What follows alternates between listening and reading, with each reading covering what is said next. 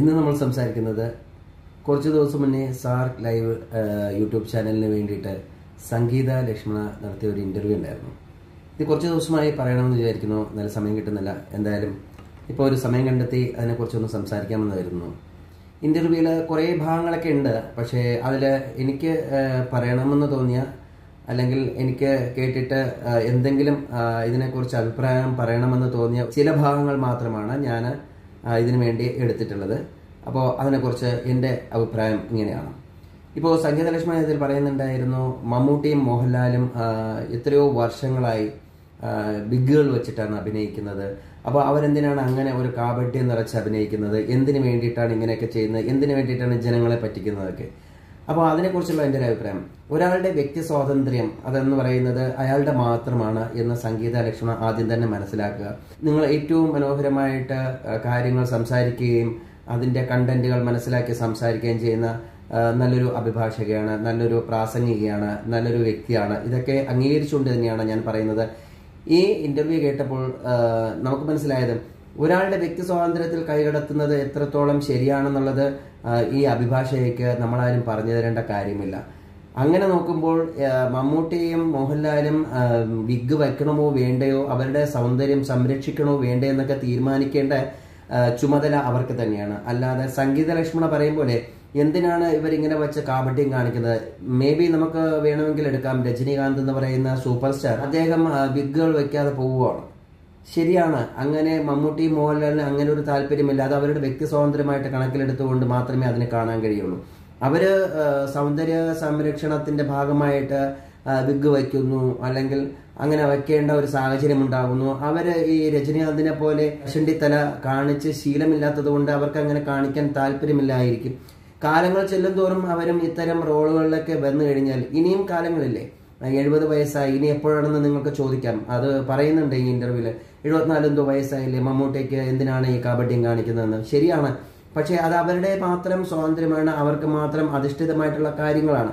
അപ്പോൾ നമുക്കതിൽ വ്യക്തിപരമായിട്ട് യാതൊരു ഒരു കാര്യം പറയേണ്ട അല്ലെങ്കിൽ ഒരു അഭിപ്രായം പറയേണ്ട കാര്യമില്ല എന്നുള്ളതാണ് എനിക്ക് പറയാനുള്ളത്. എന്തായാലും ഇതിനെക്കുറിച്ചാണ് സംഗീത ലക്ഷ്മണ പറയുന്നത്.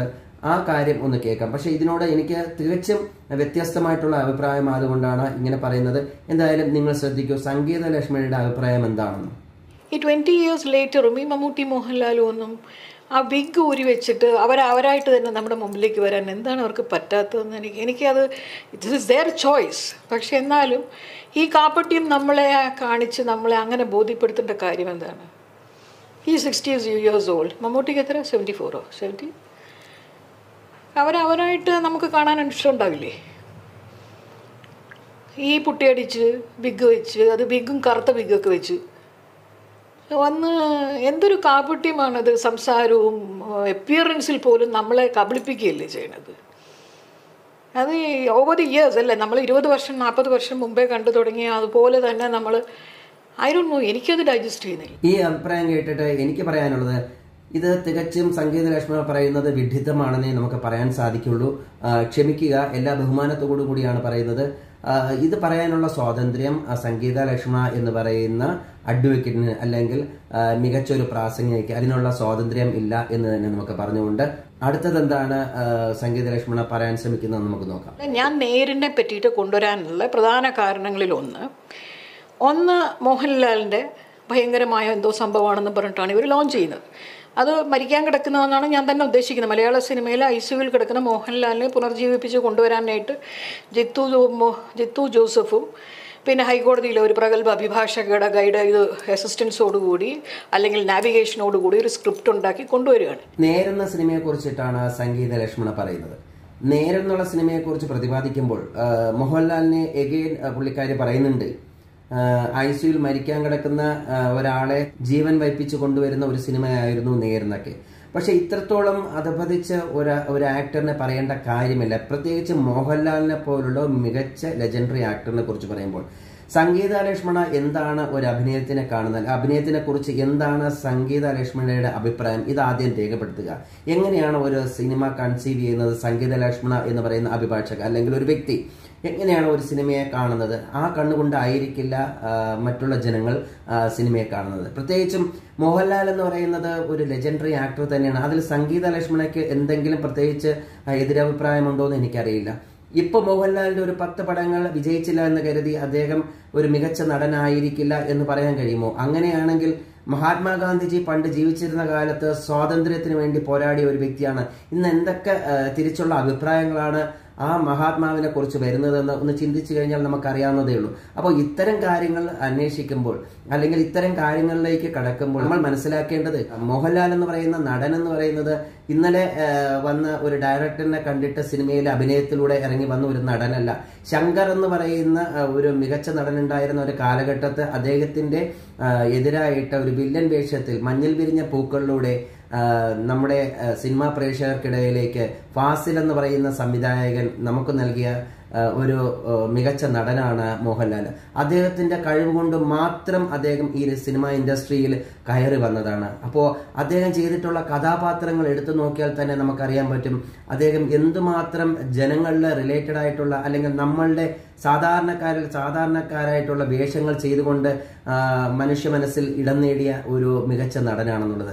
സംഗീത ലക്ഷ്മണയ്ക്ക് എന്താണ് ഇത്ര മോഹൻലാലിനോട് വിരോധം എന്ന് മനസ്സിലാവുന്നില്ല. പിന്നെ തികച്ചും നമുക്ക് പറയാനുള്ളത് ശാന്തി മായാദേവിയെ കുറിച്ചിട്ടാണ് സംഗീത ലക്ഷ്മണ എപ്പോഴും അഭിപ്രായം രേഖപ്പെടുത്തുന്നത്.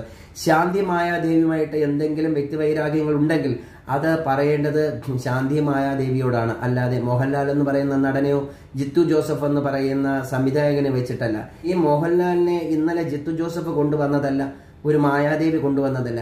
മോഹൻലാൽ ഇവിടെ ഉണ്ടായിരുന്നു, നിങ്ങൾ കാണാതെ പോയതാണെന്നാണ് നമുക്ക് മനസ്സിലാക്കാൻ കഴിയുന്നത്.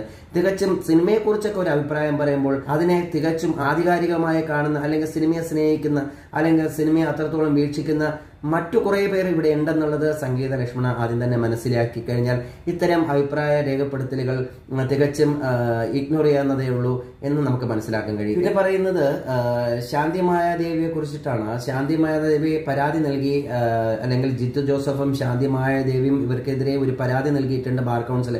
അപ്പോൾ ബാർ കൗൺസിൽ എന്തിനായിരിക്കുന്നത്? 2 പെണ്ണുങ്ങൾ തമ്മിലുള്ള അടിയിൽ അതിന്റെ ഉത്തരം കാണാൻ വേണ്ടിയിട്ടാണോ ബാർ കൗൺസിൽ ഇരിക്കുന്നത് എന്നൊക്കെ തരത്തിലുള്ള ചോദ്യങ്ങളാണ് ഇതിൽ ഉന്നയിക്കുന്നത് സംഗീത ലക്ഷ്മണ. എന്ത് തന്നെ ആയാലും നിങ്ങൾ തമ്മിലുള്ള വെല്ലുവിളികളും പോർവിളികളൊക്കെ നടത്തേണ്ടത് പരസ്യമായിട്ടല്ല, നിങ്ങൾ വ്യക്തമായിട്ടുള്ള ധാരണയുള്ള ഒരു മികച്ച അഡ്വക്കേറ്റാണ്. അപ്പോൾ ഇങ്ങനെ പബ്ലിക്കായിട്ട് സംസാരിക്കുമ്പോൾ അതെന്തിനാണ് നാട്ടുകാരെ അറിയിക്കുന്നത്? നിങ്ങൾക്ക് ഇന്റേണലി എന്തെങ്കിലും വിഷയമുണ്ടെങ്കിൽ അത് പറഞ്ഞു തീർക്കാവുന്നതേ ഉള്ളൂ. അതങ്ങനെ പറഞ്ഞു തീർക്കുന്നതായിരിക്കും ഏറ്റവും നല്ലതെന്ന് മാത്രമേ എനിക്ക് ഈ കാര്യത്തിൽ പറയാൻ കഴിയുള്ളൂ. എന്തായാലും നിങ്ങൾക്ക് സർക്കാർ വക്കീലാകണ്ട, ജഡ്ജി ആവണ്ട എന്നൊക്കെ പറയുന്നുണ്ട്. നിങ്ങൾക്ക് ആരെയും പേടിയില്ല എന്നും പറയുന്നുണ്ട്. ആരെയും പേടിക്കേണ്ട കാര്യവുമില്ല. കാര്യം എന്തെന്ന് വെച്ച് കഴിഞ്ഞാൽ നമ്മൾ ആരെയും ഉപദ്രവിക്കുന്നില്ല, നമ്മൾക്ക് ആർക്കും ദ്രോഹം ചെയ്യുന്നില്ല എന്നുണ്ടെങ്കിൽ നമ്മൾ ആരെയാണ് പേടിക്കേണ്ടത്? അത് നിങ്ങൾ പറയുന്നത് ശരിയാണ്. പക്ഷേ എന്തിനൊക്കെ നമ്മൾ പേടിക്കണമെങ്കിൽ, എന്തെങ്കിലുമൊക്കെ നമ്മൾ ഭയപ്പെടുന്നുവെങ്കിൽ നമ്മൾക്ക് പിന്നണിയിൽ നമ്മൾ ചെയ്ത തെറ്റുകളെ ആയിരിക്കണം നമ്മൾ ഓർത്തുകൊണ്ട് അവരെ വരാൻ പോകുന്ന പ്രശ്നങ്ങളിൽ വ്യാകുലപ്പെടേണ്ടത്. അല്ലാതെ നിങ്ങൾ ആരെയും പേടിക്കേണ്ട കാര്യമില്ല. അങ്ങനെ എന്തെങ്കിലും തെറ്റുകൾ സംഗീത ലക്ഷ്മണ ചെയ്തിട്ടുണ്ടോ? അപ്പോൾ അതിനെക്കുറിച്ച് സംഗീത ലക്ഷ്മണ പറയുന്നത് നമുക്കൊന്ന് കേൾക്കാം. ബാർ കൗൺസിലിൻ്റെ റോൾ എന്താണ് അതൊന്ന് മനസ്സിലാക്കൂ. ഫേസ്ബുക്കിൽ കിടന്നിട്ട് പെണ്ണുങ്ങളെ പറ്റി അഭിപ്രായം പറയുന്നതിന് തീരുമാനം എടുക്കാൻ നടക്കുകയാണ് അവർ. നാണമില്ലേ ബാർ കൗൺസിലിൽ നിന്ന് സ്വയം വിളിക്കാൻ? ബാക്കി പറയാം ഞാൻ, ഒന്ന് സമയമായിക്കോട്ടെ. ആരും മനസ്സിലാക്കേണ്ട ഒരു കാര്യമുണ്ട്. എനിക്ക് അഡ്വക്കേറ്റ് ജനറൽ ആവണ്ട, എനിക്ക് സർക്കാർ വക്കീലാവണ്ട, എനിക്ക് ജഡ്ജി ആവണ്ട, ഒരു പദവിയും എന്നെ തേടി വരണ്ട, ഒരു പദവിയും തേടി ഞാൻ അങ്ങോട്ട് പോകുന്നില്ല. 55 വയസ്സായി. ഇനി മാട്രിമോണിയൽ കോളത്തിൽ കൊണ്ട് എൻ്റെ റെസ്യൂമെ വയ്ക്കാൻ ഞാൻ ഉദ്ദേശിക്കുന്നില്ല. അതുകൊണ്ട് തന്നെ എനിക്ക് ആരെയും പേടിക്കേണ്ട കാര്യമില്ല. ഞാനൊരു വക്കീലല്ലേ, അതെ, ഇതേപോലെ സിനിമാക്കാരുടെ പുറകെ നടക്കുന്ന വക്കീലല്ല. സ്വന്തമായ ഓഫീസ് നടത്തുന്ന, ആവശ്യത്തിന് എൻ്റെ ചെലവും എൻ്റെ ആഡംബരവും എൻ്റെ കൂത്താട്ടത്തിനും ഒക്കെ വേണ്ടുന്ന പൈസ ഉണ്ടാക്കുന്ന ഒരു വക്കീലാണ് ഞാൻ. എന്തെങ്കിലും കാണാതെ ഒന്നും ഞാൻ ചെയ്യില്ല. നിങ്ങൾ പറയുന്നത് ശരിയാണ്. നിങ്ങളൊരു വക്കീലാണ്, സിനിമാക്കാരുടെ പുറകെ നടക്കുന്ന വക്കീലല്ല എന്ന് പറയുന്നുണ്ട്. എന്താ സിനിമാക്കാരുടെ പുറകിൽ നടക്കുന്ന വക്കീലന്മാർക്ക് എന്താ പ്രശ്നം എന്നുള്ളതാണ് എൻ്റെ ചോദ്യം. അവരെന്താ തെറ്റുകാരാണോ, അങ്ങനെ നടന്നാൽ എന്തെങ്കിലും പ്രശ്നമാണോ? തികച്ചും ഇത് വ്യക്തിപരമാണെന്ന് ഈ ഇന്റർവ്യൂ കേൾക്കുമ്പോൾ തന്നെ നമുക്ക് മനസ്സിലാകും. ശാന്തി മായാദേവിയോട് നിങ്ങൾക്കുള്ള തെറ്റിദ്ധാരണകൾ അല്ലെങ്കിൽ നിങ്ങൾക്കുള്ള ശരിയായിട്ടുള്ള ധാരണകൾ എന്താണെന്ന് നിങ്ങൾ ഇന്റേണലിൽ പറഞ്ഞു തീർക്കേണ്ട കാര്യമാണ്. അല്ലാതെ ഇത് റിവീലിംഗ് ആണെന്നാണ് പറയുന്നത്. ഇതിനൊരു മറുപുറം അത് കാട്ടിത്തരാൻ ഞാനുണ്ട് എന്നൊക്കെയാണ് സംഗീത ലക്ഷ്മിയുടെ വാദം. എന്തായാലും അത് രസകരമായിട്ടുള്ള ഒരു സംസാര രീതി തന്നെയാണ്. പുള്ളിക്കാർ വളരെ ഓപ്പൺ ആയിട്ടാണ് പറയുന്നത്. ഞാൻ തെളിയിച്ചു തരാം, ഞാൻ പറയാം, ഞാൻ ശാന്തി മായാദേവിയെ കണ്ട് അസൂയപ്പെടേണ്ടത്, എന്താണ് പുള്ളിക്കാരിക്കുള്ളത് എന്നൊക്കെയാണ് സംഗീത ലക്ഷ്മണ ചോദിക്കുന്നത്. അത്രയും അധപതിച്ച് ഒരാളെ കുറിച്ച് പറയുമ്പോൾ അത്രയും മോശപ്പെട്ട ഒരു രീതിയിലാണോ ശാന്തി മായാദേവിയുടെ പ്രവൃത്തികൾ എന്ന് ആലോചിച്ചു പോകും. അങ്ങനെയാണോ സംഗീത ലക്ഷ്മണ ഉദ്ദേശിക്കുന്നത്? എന്താണ് താങ്കളുടെ ഉദ്ദേശം? എന്തായാലും അതിന്റെ ഒരു അഭിപ്രായം പുള്ളിക്കാർ പറയുന്നുണ്ട്, അത് നമുക്കൊന്ന് കേൾക്കാം. മറുപുറം അറിയിക്കാനുള്ള ശ്രമമാണ്. But he has to do. ഞാൻ ചോദിക്കുന്നത്, ഈ പെണ്ണ് കാണിക്കുന്നത് നിയമവിരുദ്ധമാണ്, പാടില്ലാത്തതാണ്. ബാർ കൗൺസിൽ ഇടപെട്ട് ഞാൻ ആദ്യത്തെ 2020 എഴുതിയ പോസ്റ്റിൽ ഞാൻ എഴുതിയിട്ടുണ്ട്, നടപടി എടുക്കേണ്ടതാണ് ഇവൾക്കെതിരെ. അതെടുക്കാത്തത് എന്തുകൊണ്ടാണ്? അത് പറയുന്ന എനിക്കെതിരെ കയ്യോങ്ങുന്നതും വാളോങ്ങുന്നതും ചാണകം എറിയുന്നതും എന്തിനാണ്? ഞാൻ പറയുന്നതിനകത്ത് എന്തെങ്കിലും ലീഗൽ വാലിഡിറ്റി ഉണ്ടോ എന്ന് നോക്കാൻ എന്താണ് ഇത്ര പേടി, ഭയം എന്തിനാണ്? അതിന് മറുപടി കാണട്ടെ. ഞാൻ അന്ന് ഈ ശാന്തി മായാദേവി സിനിമയിൽ അഭിനയിക്കുന്നതിനെക്കുറിച്ച് എനിക്കുള്ള വിയോജിപ്പുകൾ എന്താണ്, എതിർപ്പുകൾ എന്താണ്, അറപ്പ് എന്താണെന്നുള്ളത് വ്യക്തമായിട്ട് ആദ്യത്തെ പോസ്റ്റിൽ പറയുന്നുണ്ട്. അതിൻ്റെ കണ്ടന്റ് എടുത്തിട്ട് ആ കണ്ടന്റിൽ എന്തെങ്കിലും കാര്യമുണ്ടോ എന്ന് പരിശോധിക്കുന്നതിന് പകരം I was giving them a chance to do there duty, to exercise there powers. അത് ചെയ്യാതെ ഉമ്മാക്കി കാണിച്ച് എന്നെ പേടിപ്പിക്കാൻ വിചാരിച്ചു. ബാർ കൗൺസിൽ ഓഫ് കേരള എന്ന് പറയുന്നത് അവസാനമാക്കുന്നുമില്ല. ഞാൻ ബാർ കൗൺസിൽ എൻറോൾ ചെയ്തിരിക്കുന്നു, ഞാൻ പ്രാക്ടീസ് ചെയ്യുന്നു എന്നുള്ളത് കൊണ്ട് എൻ്റെ അഭിപ്രായ സ്വാതന്ത്ര്യം ഞാൻ എവിടെയും പണയം വെച്ചിട്ടില്ല, ഒരാളുടെ മുമ്പിലും പണയം വെച്ചിട്ടില്ല. ഫേസ്ബുക്കിൽ ഞാൻ എന്ത് ചെയ്യണമെന്ന് തീരുമാനിക്കാനുള്ള അധികാരമോ അവകാശമോ ബാർ കൗൺസിലിനില്ല. ഇനി ഉണ്ടെന്ന് ബാർ കൗൺസിൽ ഓഫ് ഇന്ത്യ പറയട്ടെ, അതുവരെ പറഞ്ഞുകൊണ്ടേയിരിക്കും. ഇല്ലെങ്കിൽ ഈ ആപോപ്പ ജീത്തു ജോസഫിൻ്റെ അടുത്തൊക്കെ ഞാൻ കളിക്കുമോ? ഇവനൊക്കെ എന്ത് കണ്ടിട്ടാണ് ഈ എൻ്റെ അടുത്ത് മത്സരിക്കാൻ നടക്കുന്നത്? പേടിപ്പിക്കുന്നത് തന്നെ. It is impossible four anyone to intimidate me. That is in my DNA. പേടിപ്പിക്കാൻ പറ്റില്ല. പേടിപ്പിച്ചൊരു കാര്യം നേടാനും പറ്റില്ല. സ്നേഹിച്ചാൽ ഞാൻ മയങ്ങിപ്പോവും. ദ്വയാർത്ഥങ്ങളുണ്ട്. എനിക്ക് മോഹൻലാലിനെ വ്യക്തിപരമായിട്ട് അറിയാവുന്നതുകൊണ്ട് ദ്വയാർത്ഥം വരുന്നത് എന്ന് വിചാരിച്ചാൽ പോരെ. ശാന്തി മായാദേവിക്കും മറ്റുള്ളവർക്കും ഒക്കെ പരാതി ഉണ്ടെങ്കിൽ they should reach the family court, concerned court of law, not the bar council. Bar council ഇവരുടെ ഒന്നും ഓശാരം പറ്റിയിട്ട് അതിന് തീരുമാനം എടുക്കാനിരിക്കുകയല്ല. ബാർ കൗൺസിൽ ചെയ്യേണ്ടത് എന്താണ്? ഇവിടെ ഈ തൊഴിലിൻ്റെ എല്ലാ ചാലഞ്ചസും എല്ലാ സ്ട്രഗിളും, എത്രയോ പാവപ്പെട്ട കുട്ടികൾ അവിടെ വരുന്നുണ്ട് മറ്റു പല ഡിസ്ട്രിക്ട്സിൽ നിന്നും ഇവിടെ വന്ന് ഹോസ്റ്റലിലൊക്കെ താമസിച്ച്. ഇവിടെ ഒരു ഹോസ്റ്റലുണ്ട്, നിങ്ങൾ നോക്കൂ. അതേപോലുള്ള ഹോസ്റ്റലുകളിൽ താമസിച്ച് സീനിയേഴ്സിൻ്റെ അടുത്ത് നിന്ന് വെറും 10,000 രൂപയോ അല്ല 5,000 രൂപയൊക്കെയാണ് മാസം കിട്ടുന്നത്.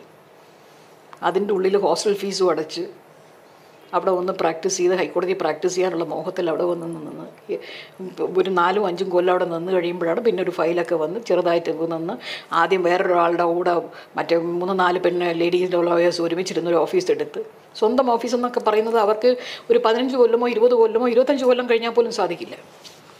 അങ്ങനെയൊക്കെ സ്ട്രഗിൾ ചെയ്തിട്ട് ഈ പ്രൊഫഷൻ്റെ ചാലഞ്ചസ് മുഴുവൻ ഉൾക്കൊണ്ട് അനുഭവിച്ച് പ്രാക്ടീസ് ചെയ്യുന്ന അഭിഭാഷകരുടെ വെൽഫെയറിനുള്ളതാണ്. ഇവിടെ നിന്നുകൊണ്ട് മറ്റൊരു മേഖലയിൽ പോയി പണം സമ്പാദിക്കുകയും അവർക്ക് വേണ്ടി പണിയെടുക്കുകയും ചെയ്യുന്നവർക്കുള്ളതല്ല ബാർ കൗൺസിൽ. ഇനി ബാർ കൗൺസിലായാലും ഞാൻ ഈ പറയുന്ന നിലപാടുകളെ ക്രിട്ടിസൈസ് ചെയ്യുന്നവരായാലും അതിലെ കണ്ടന്റ് ഒന്ന് എടുക്കൂ. Figure about the language of it. Skip the language, take the content. I challenge you. എന്തെങ്കിലും കാര്യമുണ്ടോ നോക്കാം നമുക്ക്. എന്തായാലും കണക്കുകളെല്ലാം കൂട്ടി കഴിച്ചു വരുമ്പോൾ നമുക്ക് പറയാനുള്ളത്, ഇതിൽ മോഹൻലാൽ എന്ന് പറയുന്ന നടനെ കുറിച്ച് പറയുന്നുണ്ട്, മമ്മൂട്ടി എന്ന് പറയുന്ന നടനെ കുറിച്ച് പറയുന്നുണ്ട്, ജിത്തു ജോസഫിനെ കുറിച്ച് പറയുന്നുണ്ട്, നേരുന്ന സിനിമയെ കുറിച്ച് പറയുന്നുണ്ട്, പിന്നെ last but not the least നമ്മുടെ ശാന്തി മായാദേവിയെ കുറിച്ച് പറയുന്നുണ്ട്. ഏറ്റവും കൂടുതൽ മനസ്സിലാക്കാൻ പറ്റുന്നത് ഈ ഇന്റർവ്യൂ മുഴുവനും കാണുമ്പോൾ ശാന്തി മായാദേവിക്കെതിരെയുള്ള ഘോരഘോരമായിട്ടുള്ള വാദങ്ങളാണ് സംഗീത ലക്ഷ്മണ എന്ന് പറയുന്ന മികച്ച അഭിഭാഷകർ നടത്തിയിട്ടുള്ളത്. എന്തായാലും ഇന്റർവ്യൂ വളരെ മനോഹരമായിരുന്നു. ഇതിന്റെ മുഴുവൻ ഇന്റർവ്യൂ നിങ്ങൾക്ക് യൂട്യൂബിൽ സെർച്ച് ചെയ്താൽ കിട്ടും. ഇതിൽ രസകരമായിട്ടുള്ള കുറച്ച് പോർഷൻസ് എടുത്ത് നമ്മുടെ ഒരു അഭിപ്രായം രേഖപ്പെടുത്തണമെന്ന് തോന്നി. കാര്യം എന്ന് വെച്ച് കഴിഞ്ഞാൽ സിനിമയെക്കുറിച്ചാവുമ്പോൾ, അതും പ്രത്യേകിച്ച് മികച്ച കലാകാരനെ കുറിച്ചാവുമ്പോൾ, മോഹൻലാൽ എന്ന നടനെ കുറിച്ചോ മമ്മൂട്ടി എന്ന നടനെ കുറിച്ചോ അല്ലെങ്കിൽ എക്സ് എന്ന് പറയുന്ന ഒരു നടനോ നടിയെ കുറിച്ചല്ല ഞാൻ പറയുന്നത്. മികച്ച നടന്മാരും നടിമാരും ഉള്ള ഒരു ഇൻഡസ്ട്രി തന്നെയാണ് നമ്മളെ മലയാളം എന്ന് പറയുന്നത്. അവരുടെ പോരായ്മകളെ കുറിച്ചല്ല നമ്മൾ സംസാരിക്കേണ്ടത്. അവർ നമ്മുടെ സമൂഹത്തിന് തന്നിട്ടുള്ള ഇത്രയും കാലം, ഒരു 40 വർഷക്കാലത്ത് നമുക്ക് എന്താണ് അവർ സംഭാവന ചെയ്തത്, ഈ കലാരംഗത്ത് അവരുടെ സംഭാവന എന്തായിരുന്നു, അതിലെന്തെങ്കിലും കലർപ്പുണ്ടോ എന്നൊക്കെ നമ്മൾ അന്വേഷിച്ച് കണ്ടെത്തിയാൽ മാത്രം മതി. തികച്ചും സിനിമകളാവുമ്പോൾ ജയപരാജയങ്ങൾ ഉറപ്പായിട്ടും ഉണ്ടാകും. ആ ജയപരാജയങ്ങൾ എന്നും ഉണ്ടായിക്കൊണ്ട് തന്നെ ഇരിക്കും. അല്ലാതെ പരാജയങ്ങൾ അല്ലാതെ വിജയങ്ങൾ മാത്രം ഉണ്ടായിക്കൊണ്ടിരുന്നു കഴിഞ്ഞാൽ എങ്ങനെയാണ് നമ്മുടെ സമൂഹത്ത് എല്ലാം ശരിയാവുക? നമ്മുടെ എല്ലാ വിരലുകളും ഒരുപോലെ ആയിരുന്നെങ്കിൽ എന്ത് നന്നായിരുന്നു. അങ്ങനെയല്ലല്ലോ. അപ്പോൾ എല്ലാ കാര്യത്തിലും പ്രത്യേകതകൾ കൊണ്ടാണ് ദൈവം മനുഷ്യനെ സൃഷ്ടിച്ചിരിക്കുന്നത്. അത് സംഗീത ലക്ഷ്മണ മനസ്സിലാക്കുമെന്ന് വിശ്വസിക്കുന്നു. എന്തായാലും ഈ വീഡിയോയുടെ കടപ്പാട് സാർക്ക് ലൈവ് ടിവിയോടാണ്. തികച്ചും രസകരമായിട്ടുള്ള ഒരു ഇന്റർവ്യൂ ആയിരുന്നു. അതിനെക്കുറിച്ച് എന്റെ അഭിപ്രായങ്ങൾ രേഖപ്പെടുത്താൻ വേണ്ടിയിട്ട് മാത്രമാണ് ഇത്രയും സംസാരിച്ചത്. ഇതിൽ ആർക്കെങ്കിലും എന്തെങ്കിലും ബുദ്ധിമുട്ടുണ്ടായിട്ടുണ്ടെങ്കിൽ ക്ഷമിക്കുക. ഇത് രസകരമായിട്ടുള്ള ഒരു വീഡിയോ മാത്രമാണ്. അത് അതിന്റെ ലാഘവത്തോടുകൂടി അല്ലെങ്കിൽ അതിന്റെ ഉദ്ദേശത്തോടു കൂടി മാത്രമേ എടുക്കാവൂ. കൂടുതൽ വിശേഷങ്ങൾക്കായി movie critic YouTube channel subscribe ചെയ്യൂ, ലൈക്ക് ചെയ്യൂ, ഷെയർ ചെയ്യൂ. Thank you very much.